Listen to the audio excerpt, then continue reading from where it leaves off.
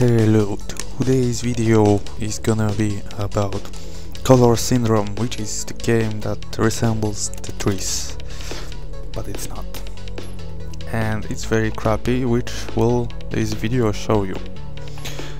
My recording is very poor quality in terms of FPS, but still you can notice that it's very bad.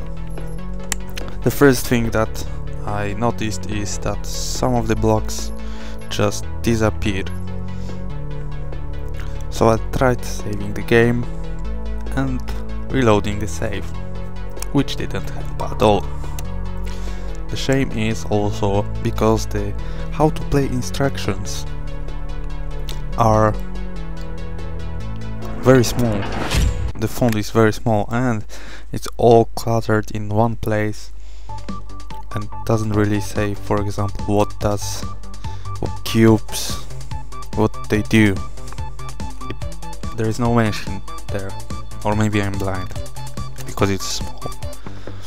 The other thing I also noticed is that you can keep pressing down button, I think it's S by default, to make the blocks fall down faster, and you can keep pressing that down and the sound plays and the animation keeps going on and on and on and on.